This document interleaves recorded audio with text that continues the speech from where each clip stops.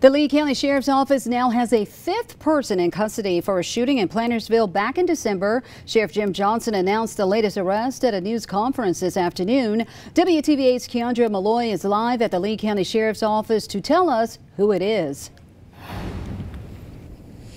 Yes, Sheriff Jim Johnson announced the arrest of 31-year-old Dartonio Pinson today of Shannon.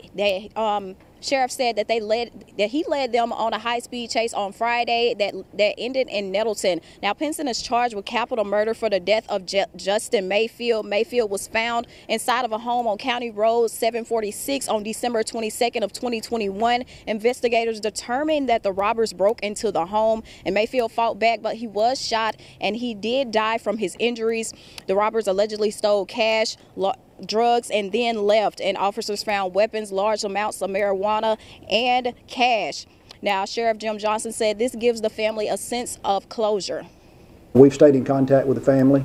I think they can be at peace that we're on the right track, we're getting the right people. I think the general public can be proud that we've put forth a team and dedicated time to where we're not going to tolerate this kind of activity.